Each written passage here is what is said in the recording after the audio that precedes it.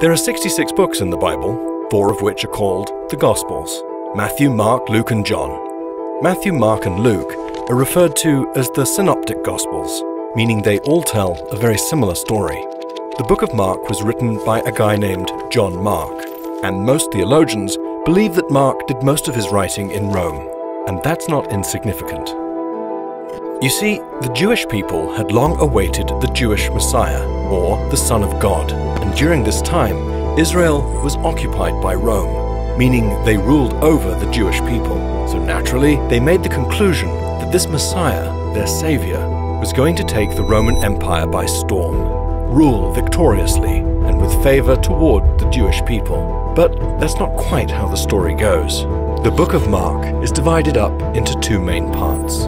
Part 1 describes the person of God.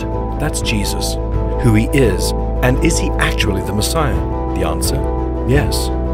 Early on in the book, God announces, "This is my Son." And Jesus goes on to prove that point. He performs miracles and healings. He controls waves with the sound of his voice and walks on water, and feeds thousands of people with a single portion. Indeed, he was and is the Messiah. Part 2 describes the plan of God.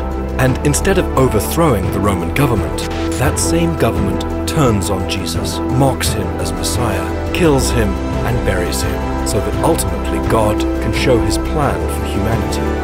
A plan to defeat death, and to not just rule an empire, but to set up rule in individual hearts to establish his eternal kingdom. It's the person of God and the plan of God, and his name is Jesus.